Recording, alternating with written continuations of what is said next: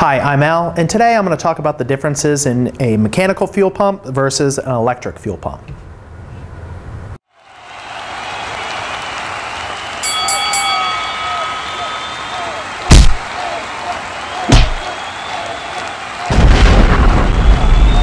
So first, let me just quickly go over the three basic designs that I have here in front of me. I have here, this is an electric in-tank fuel pump, and this entire unit sits in the fuel tank of your vehicle or the fuel cell, and this small little fuel pump sits at the bottom of this bracket, and it sucks the fuel up and pushes it up towards the front of your car to the engine. This here is an external electric fuel pump. It sits outside of the fuel tank, obviously, on a frame rail or some other secure body panel, and it sucks the fuel from the bottom of your fuel cell or fuel tank and pushes it up towards the engine. And this is a mechanical fuel pump.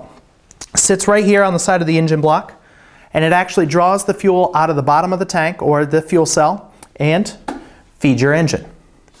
Now, a few little pointers that I want to point out in these different designs is that electric fuel pumps, they're pusher pumps. So they have to sit either in the fuel cell or real close to the fuel cell, and they will push the fuel towards the engine, where the mechanical fuel pump is a puller, and it is able to pull or draw the fuel out of the fuel cell and push it a short ways to the engine. So before I dive into these different types of fuel pumps, first thing I want to cover is a little bit of vocabulary. Two phrases that I'm going to be using quite often is PSI and GPH. PSI, standing for pounds per square inch, is more or less the speed in which fuel is being delivered to your carburetor or your fuel injected engine. GPH is gallons per hour, and that's the volume of fuel that's going to be delivered to your carburetor or your fuel injected engine. Now, let's talk about the mechanical fuel pump. Like I mentioned before, the mechanical fuel pump is a puller type pump. It pulls fuel from your fuel cell or gas tank, and it draws it in to the fuel pump as it sits right here on the side of the engine block and pushes it right up towards the carburetor that's going to be sitting on top of your engine. Now, I say carburetor because these are generally designed for carbureted applications. They run at a lower PSI, and that's ideal for carburetors because you don't want to go overflowing your fuel bowls or blowing your needle and seat. Now, you may ask, what PSI should I be looking for? Well, it kind of depends on the carburetor and what the carburetor likes and what kind of tuning you have. Generally, carburetors run between 4 and 6 PSI, and we have a lot of fuel pumps at summitracing.com that are perfect right in between that range. Now, if you happen to find yourself buying a fuel pump for the future that may be a little strong for your carburetor and what you have running, what you can do is purchase a fuel pressure regulator, put that in between the fuel pump and your carburetor, run a return line from the regulator back to your fuel cell, and you can tune it using one of these dials to know exactly how much PSI you're delivering directly to your carburetor.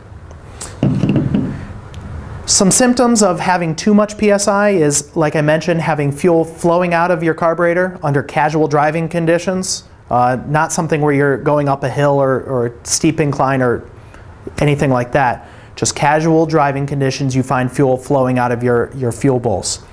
You don't want that happening because it may hit your headers, end up causing a fire. Too little PSI or having your mechanical fuel pump regulated too much, you're going to notice that, again, under casual driving conditions, your bowl just about empties, and that's where you may want to watch Norm's Quick Flick video about properly tuning your float and needle and seat, or you may want to increase your fuel pressure from your mechanical fuel pump. What about electrical fuel pumps? Now, electrical fuel pumps, like I mentioned before, they are pusher type fuel pumps. So you need to make sure that these sit as close to your fuel source as possible. You don't want to go mounting this on the firewall because you're going to end up damaging the fuel pump. These types of fuel pumps, they also need to always have fuel going to them. So you don't want to go running your fuel cell completely dry after a run or as you're casually driving. The fuel inside your fuel tank actually cools as well as lubricates these fuel pumps. Now, you can use an electrical fuel pump for a carbureted application. There are electric fuel pumps out there designed to run at low PSI, so that way you're not blowing your needle and seat or anything like that. But if you do get a stronger fuel pump, what you can do, again, like I mentioned, is run a fuel pressure regulator. You have your fuel pump, then your fuel pressure regulator, and you put your return line back to your tank, and you put the outline to your carburetor.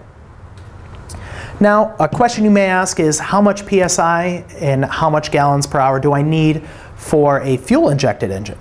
Well, that really depends on the type of injectors, the size of the engine, and the type of horsepower that you're looking to get out of that engine combination.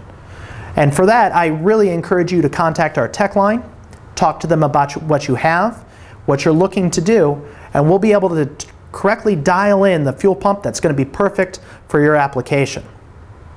Now, if you have any other questions or comments about fuel pumps, fuel systems, I encourage you to leave a question in the comments section below. Watch our other quick flick videos, including the one on how to properly put AN fittings on the end of braided hose lines, because that'll help a lot with your plumbing. And make sure you hit the subscribe button to stay up to date on our latest quick flicks videos. Thanks for watching.